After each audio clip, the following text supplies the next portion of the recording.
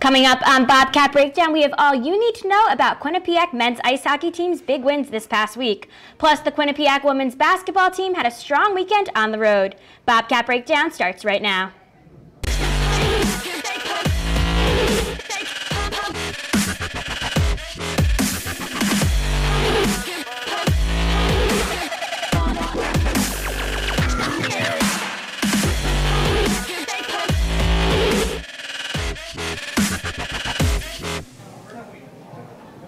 Good evening and welcome to this week's edition of Bobcat Breakdown. I'm your host, Brooke Riley, and I'm pretty excited to be hosting my first Q30 sports show ever. Alongside me are Jack Main and Bryan Schwartz on the desk. How are we doing tonight, guys?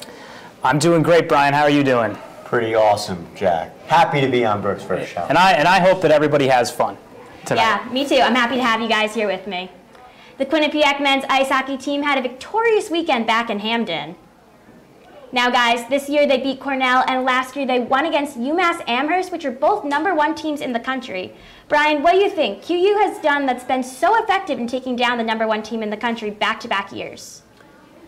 Brooke, when I look at this Quinnipiac men's ice hockey team and these two big wins against #1 teams this year and last year, I look at two things. I look at one, the penalties.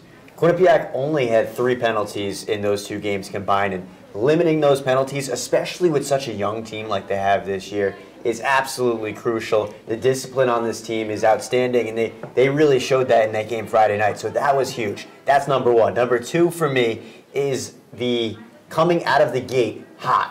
This Quinnipiac team came out of the gate hot in both of these games. Wyatt Bongiovanni scored 42 seconds into the game last year. Nick Germain scored twice. Zach Metza both scored in the first 12 minutes in this year's game. So getting that early lead, getting the advantage. And look, both games were home. They got the home crowd into it right away. They did. They played very disciplined hockey, and that's why they were able to get those 2 big wins. And I have to agree with you. You know, getting off to the fast start is something that is extremely important in hockey. You know, I know in most sports, you know, it's extremely important that when you score first, statistically, your chances of winning shoot up like a madman. So the team has been living through this offense, but the defense has been stepping up huge. Odin Tufto on the offensive side is tied for the ECAC lead with 29 points and leads the ECAC with 26 assists. And Bongiovanni is tied for second in the ECAC with 13 goals. I mean, those are offensive numbers that you just cannot ignore. Petrozelli has been outstanding. He's 4th in ECAC with 582 saves. He's 5th in goals against with 2.13 goals allowed per game. You would love to see him lower those numbers just a little bit. His only 2 shutouts this year come against Vermont and against Cornell on Friday night. But the big win against Cornell, I think that really sets the tone for this team for the rest of the season. You look at that video that's on the screen right now. I mean, look at that crowd against UMass. Look at the Teletubbies. Look at the student section. It is packed. That is the type of crowd that is going to get into it if you get on the board early. And that's what they did in these 2 games, and that's why they really had this success. Absolutely. Now, Petrozelli has played in every game this season. Are you worried they put all their eggs in one basket, Jack? And do you think there's any chance of burnout? Absolutely not. I mean, after you shut out the #1 team in the country, are you really going to want to switch goalies? Cornell is #2 in ECAC in goals per game at 3.29, and how many did Keith let by? 0. Cornell is #2 in the power play in ECAC, and how many did Keith let by? 0. Cornell has scored 69 goals this season. How many did Keith let by on Friday night? I'm going to guess 0. 0. Yeah. I mean, you are not going to go with anybody else on this season because this team is comfortable right now with Petrozelli in goal. We've seen it time and time again. His growth from sitting behind Shortridge last year to this year taking over that starting role, he has been outstanding for the Bobcats. He played like a brick wall on Friday night. I got to sit behind him for 2 periods, and I'm watching him be athletic, and I'm watching him make glove saves, diving saves, saves above his head. He was just electric to watch. The team was behind him, the bench was behind him, the Teletubbies, the Spirit Group, all the fans were behind him, and that is exactly what fueled Quinnipiac to a 5-0 win against the #1 team in the country. Yeah, there is absolutely no reason to sit Keith Petrozelli, Jack. There is literally no reason. You talk about burnout, the guy's 20 years old. He turns 21 actually this weekend. Yeah. What 21-year-old gets tired from playing 2 hockey games a week? Yeah, all right, a little bit. But you're not taking him out. This guy is playing at one of the highest levels of goalkeeping in the nation. So why would you take him out? I really don't know why you would, and I think that, you know, with the Bobcats right now, they have two goalies that are kind of waiting to take those reins after Petrozelli leaves and moves on. But as of right now, you know, I just don't understand why anyone would consider even taking Petrozelli out. But, you know, just he's done an outstanding job in goal this season for the Bobcats. Every year, Quinnipiac men's ice hockey team does pretty well in rankings nationally, but through extreme highs and lows, what's the true destiny for this season's team? Brooke, when I look at this team this year, I don't see Frozen Four or a national championship, but what I do see is that they can get a first-round bye in the ECAC tournament this upcoming month. They have a pretty weak schedule the rest of the year. You look at the schedule, and there are a bunch of winnable games throughout the rest of this season. This team can definitely get that first-round bye. They can cruise into the playoffs, and look, if they cruise into the playoffs and get a bunch of wins here, and we're talking they're in the NCAA tournament, yeah, they're not going to go far in the NCAA tournament, but they could definitely make the NCAA tournament. I think maybe similar to what they did last year is somewhat reachable for them this season. Yeah, and I agree. You know, a slow start to the season kind of derailed the momentum that any kind of momentum that they had from last season. And coming in here, we lose Chase Prisky, we lose Shortridge, but in his place we get a great season from Bongiovanni, Tufto, and Petrozelli in that place. And I think that the ceiling for this team right now is they can win the ECAC tournament. And I think that as long as they stay hot at the right time, taking down the #1 team in the country is huge, and then taking down Colgate in back-to-back games, I think that's huge for them as well. If they can continue this momentum and they can continue to play strong to their strengths, which is elite offense, and as long as they score, more goals than their opponent, which I know that sounds super ridiculous, you would do that anyway, but as long as they can continue to put up high number of shots on goal, eventually those goals will fall, score more points than the other team, and that's how you win games. The thing you got to worry about, though, is the inconsistency. We saw the big lineup changes this weekend, and yeah, they worked, but are they going to really work in the long run? We don't know. So that's something that they have to make sure they're consistent with, and it could be tinkering around with the lineup, because look, that happens to almost any team, but through the long haul for the rest of this season, they've got to be consistent. Yeah, and if there's one thing that I think the Bobcats could do is I think that they could do things a little better defensively. You shouldn't have to beat Holy Cross 4-3, and you shouldn't beat Colgate by just 1 goal. You should be romping Colgate, especially if you beat the #1 team 5-0, and you should be romping Holy Cross, a team that isn't nationally ranked as well. So I think that stepping things up a little bit defensively would definitely help these Bobcats move forward. And now enough men's ice hockey from now, but let's stay on the rink and move over to the women's ice hockey team. The women's team had 2 3-1 wins, against Brown and Yale this weekend. Also, Bryan, so after 3 straight losses to top 10 teams, how does the sweep on the road set the tone for the rest of the season? I don't know how much it sets the tone for the rest of the season. They beat a team in Brown who's at the bottom of the ECAC. They're not very good. And they beat a team in Yale who's a pretty solid team. Not obviously top tier in the ECAC, but yeah, it's nice to get a couple of wins here. But I don't think it sets the tone. Yes, they do have to keep winning games to really make moves in the conference, and their schedule the rest of the season isn't all that difficult. The toughest team they're going to play is probably Clarkson, who they're beatable for this team. So as setting the tone, yeah, it's nice to get 2 wins. Are they going to go undefeated the rest of the season? No. Are they going to fly into the ECAC playoffs and win that and sweep the whole thing? Absolutely not. But it is too nice to get 2 wins, get back on the right groove, and here they are. And if you think that this weekend sweep between Yale and Brown sets the tone positively for the rest of the season, I say no. And here comes my inner baseball stat geek self out, because of the teams ahead of the Bobcats in the ECAC, Cornell, Princeton, Harvard, Clarkson, Yale, and Colgate, they are 4-6-1, and they have been outscored 23-19. That's just a 4-goal difference, and 3 of those 6 losses have been by 1 score. So you have to try to turn those 6 losses, at least take 4 of them and put them into the win column. And in that case, what you do then is you move up drastically in the standings, and that then sets the tone for the rest of the season, saying, hey, yeah, we can beat those teams that are ahead of us that we have to play in the playoffs and later here down the home stretch of the season. So, and if sweeping, Brown and Yale, I really don't see that as anything special for this team, which is uber talented. They just got to figure out how to put it all together in the coming weeks. Now, like you said, Jack, clearly this team is quite talented, but I want to know who your top 3 most valuable players are. Jack, take it away. Well, here's my hot take.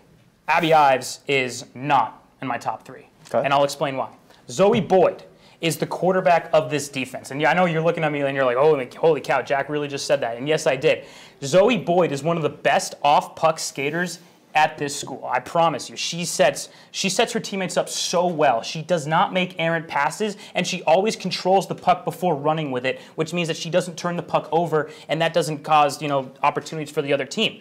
My other one is Katie Tabin. She's the team motivator. She grinds every play. She wears the C on her chest for a reason. She had 2 points versus Brown this past week. She flies under the radar. She gets the job done. 29 blocks and 11 points. Very multi-purpose. And then my last MVP of this team is Lexia Gia, the spark plug sophomore from Canada. She is the most talented skater on this team. She leads the team with 23 points. She's got 2 game-winning goals this year. She takes penalties pretty frequently. She's second on the team in penalties. But as long as she kind of takes that role and makes up for it with the good skating and with the moves that she can make on the ice that dukes out defenders and that kind of thing, she can take this team all the way to the playoffs. Hope maybe even get a couple playoff wins, and just maybe there's that outside hope of getting a couple wins in this playoff. Let me ask you this: how is Abby Ives not in your top 3 MVPs for this team? I just seems like such an obvious answer. But it's not to say anything bad about those 3 that you picked. Obviously, they're terrific players, huge part of the team, very valuable. But how do you not have Abby Ives in the top 3? I just feel like that's too obvious. You know what I'm saying? That doesn't matter if it's obvious. If you put your goalie on every single top 3, that basically means that 2 players are the MVP of the team. Okay, so let's go to the NFL. Quarterback, isn't that the obvious MVP? Well, yes, but if they win it every year. I'm talking about what makes the quarterback. What makes the quarterback good? You have a good offensive line, a good running back, and a good receiving offensive line isn't winning the MVP. He's not winning the MVP, and yes, it's the quarterback that's distributing the ball. But that's exactly why I have Zoe Boyd. I have it right here in my notes. She is the quarterback of the defense. She helps this team win games. That's great, but she's not Abby Ives. She may not be Abby Ives, but she helps direct the traffic, man. I am telling you, she is the best defender that this team has, one of the best defenders that this team has, and the best off-puck skater. We talk about it in basketball, off-ball screens, off-ball movement. Who's the best at doing that in the NBA? Zoe Boyd is the best at doing that on the hockey rink. That's great. Abby Ives is by far the MVP of this team. Hey, I wanted to put her in. I'm telling you, I wanted to put her in. So put her in a 2 or 3. To not have her at 1, okay, fine. I gotta have Zoe Boyd in there. I'm sorry. I gotta have her and Taven in. I got Abby Ives, Prater, and Agia. My top 3, Brooke. Well, guys, you keep debating this on the commercial break if you want, but don't go anywhere because when we come back, we're bringing it to the court to talk some hoops. Stay with us.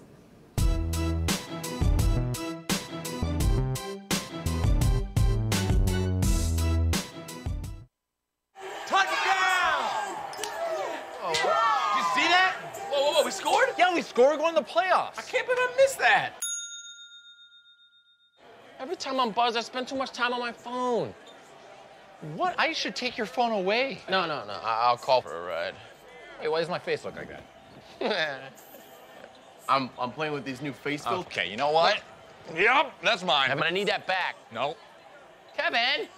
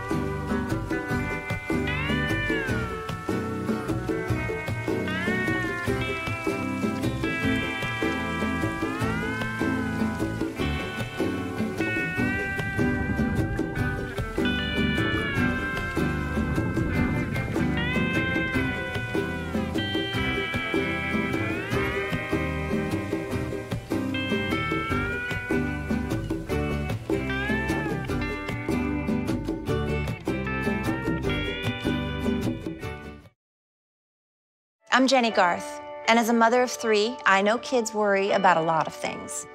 Getting enough food to eat shouldn't be one of them. But here in America, that is a real worry for 1 in 5 children. This is unacceptable, and something Feeding America is working to solve. Through a nationwide network of food banks, Feeding America serves virtually every community in the United States, including yours. See how you can help your community. Visit feedingamerica.org. Together, we can solve hunger. Together, we're feeding America.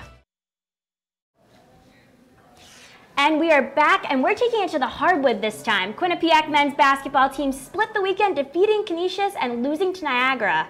Now, these guys had a pretty good first half of the season, but how do you guys think the second half of the season's going to go? Jack, what are your thoughts?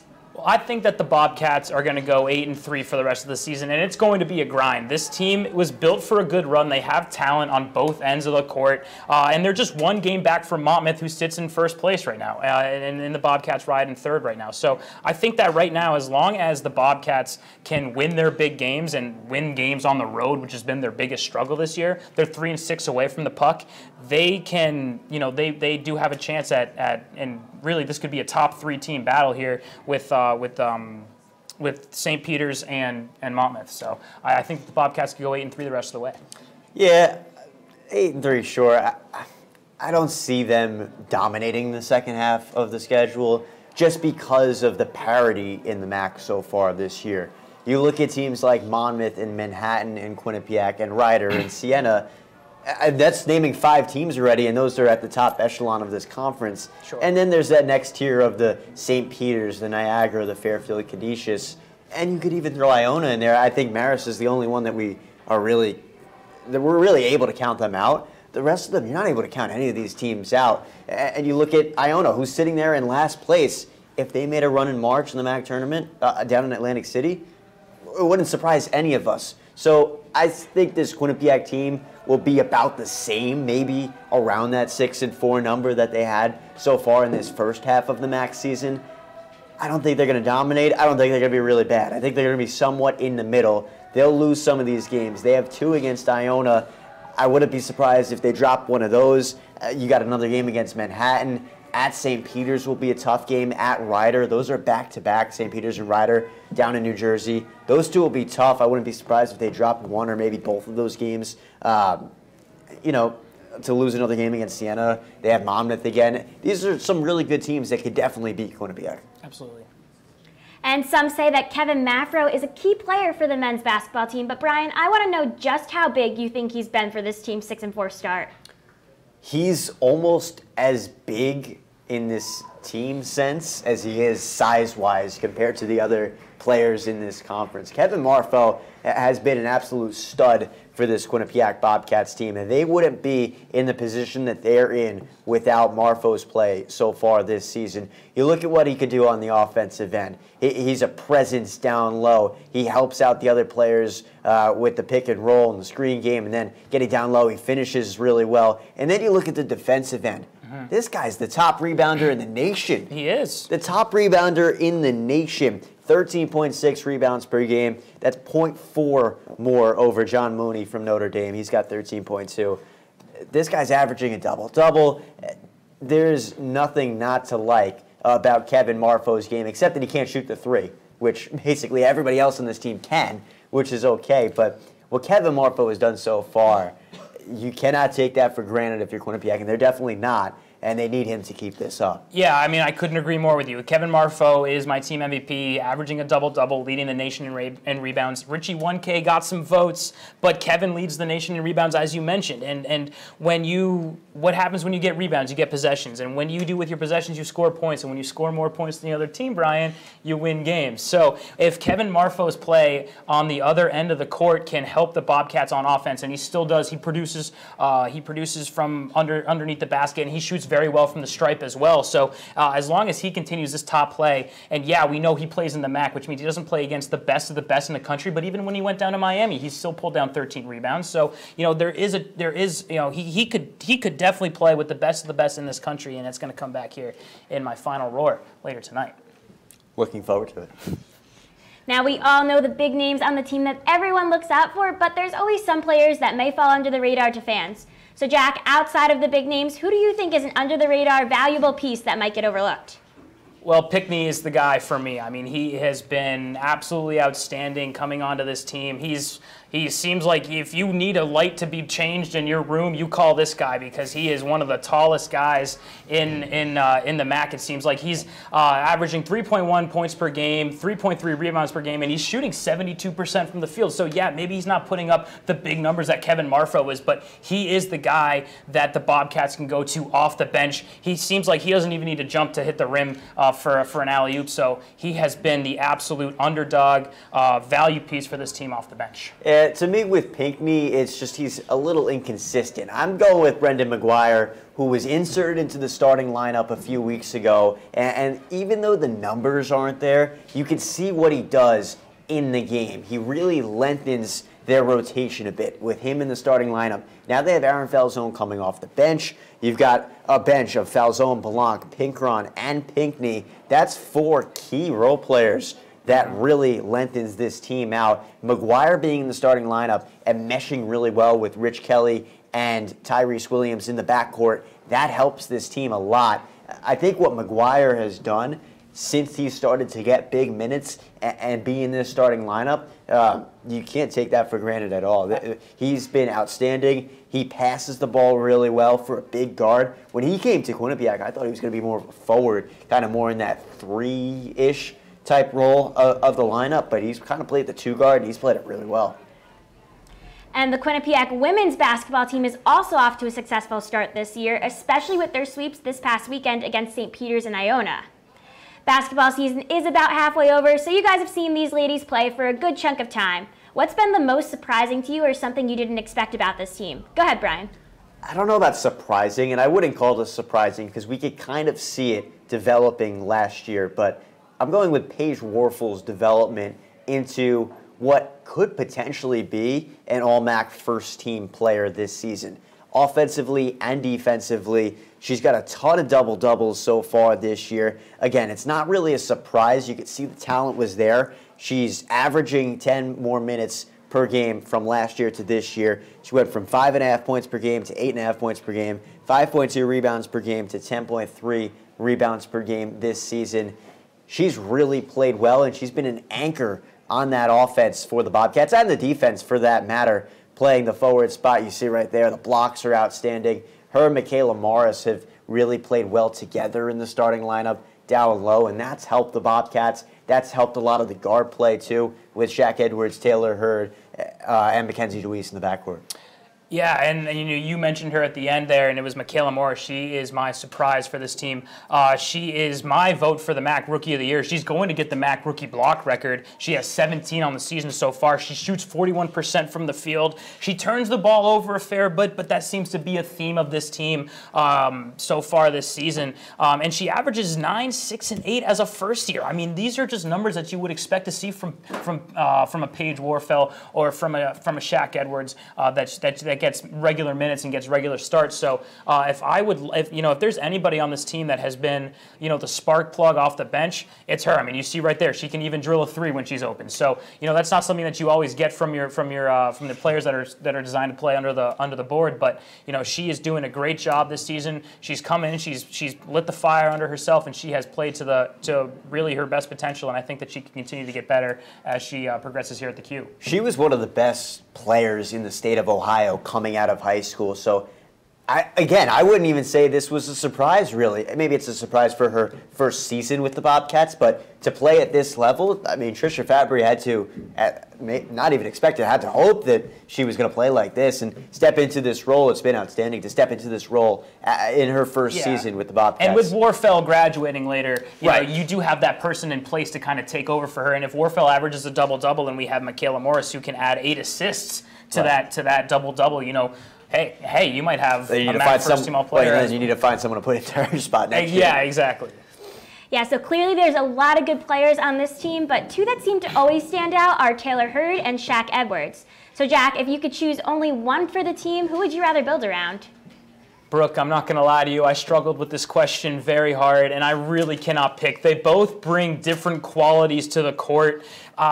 Taylor Hurd, she's kind of your Klay Thompson who kind of shoots the three and she waits for her opportunity. She's not ball dominant. Shaq Edwards is ball dominant. She is a shoot-first point guard, even though she does lead the team in assists as well. The only thing that I see is a problem with the guards this year is that they lead the team in turnovers. Shaq Edwards and DeWeese lead the team in turnovers, and they need to be better at handling the rock. I get it; they're shorter players; they can't really, see very well around the court around them. But as long as they can control the ball, and as long as Taylor Hurd is more aggressive and more assertive with her touches, like she was in the last 2 games, I think that this team could really be unstoppable and really make a run at this MAC tournament. Yeah, I don't know who I would rather build around, because especially for a team like this, you build around the team. And that's what Trisha Fabry has done for the last few years here, and I'm sure for her whole career. You build around the team. But if I had to choose one of the two, I would probably go with Shaq Edwards because of her dynamic play, what she could do with the ball, off the ball. She could shoot, she could pass. She's a fantastic ball handler, where Taylor Hurd is more of a spot-up shooter in that sense. So I think I would probably go with Shaq Edwards here, but Taylor Hurd is a huge part of this team too, and they would not be where they're at right now or in the past years without Hurd. So Edwards and Hurd both play an essential role on this team. They need both of them to be playing at their highest level to have success. And both are averaging career highs in just about every offensive category right now. So you really, like you said, it's kind of a draw. I can't really decide as well. So. The night's winding down, guys, and so is our show. But before we go, we must take a quick commercial break, so stay with us to hear our final roars.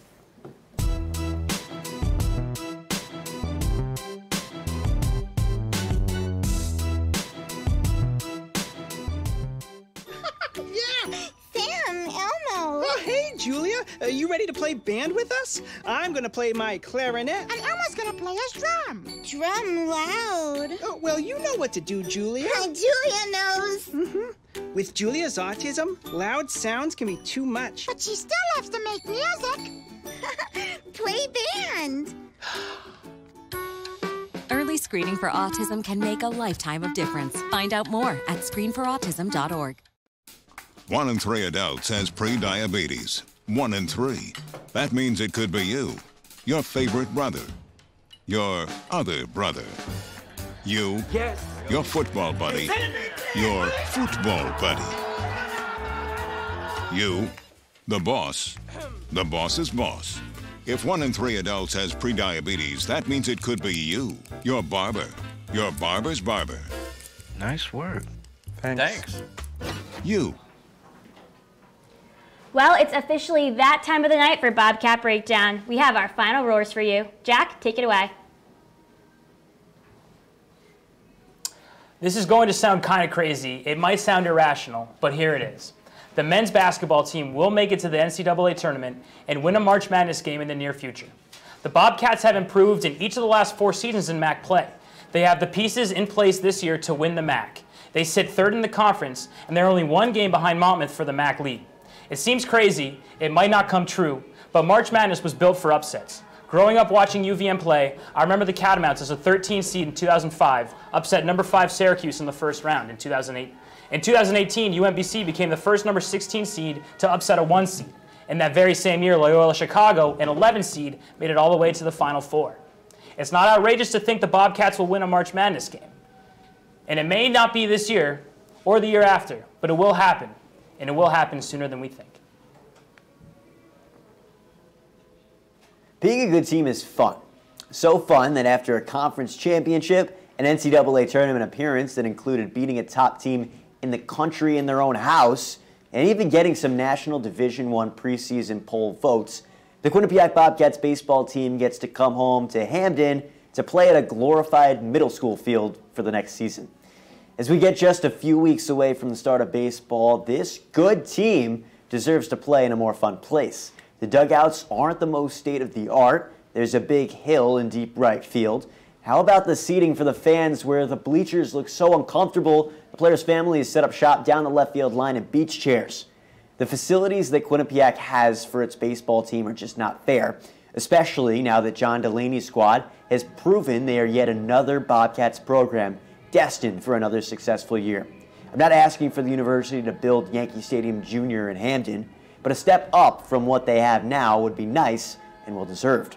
Remember, great facilities bring stronger recruits, a better place to play and practice for the team itself, and probably even a few new fans. This so-called university of the future is just another step. Athletics are important, this team deserves it, and this should be the next facility to get a nice makeover. Well, guys, for my final roar, we're going to toss it back to the Quinnipiac men's ice hockey team for a little. This team is clearly one to watch. They beat the #1 team in the country, Cornell, on Friday night, and then Colgate again on Saturday night. That was a strong comeback after the loss to Sacred Heart in the Connecticut Ice Championship game last weekend. If there's one thing I have to say about this team, it's they feed off of their fans and the students coming out to support them. The student section was packed both nights this past weekend, and I think that really influences how they play. This weekend, the team is on the road, but they won't be too far away down the street at rival Yale's campus in New Haven. This month, they're spending every other weekend in Hamden, but now that it's February, the most anticipated game for students is coming up on Leap Day this year, and that's the home game against Yale. I'm excited to see how these guys play this weekend against them and wonder if they'll foreshadow the game that they have in a few weeks.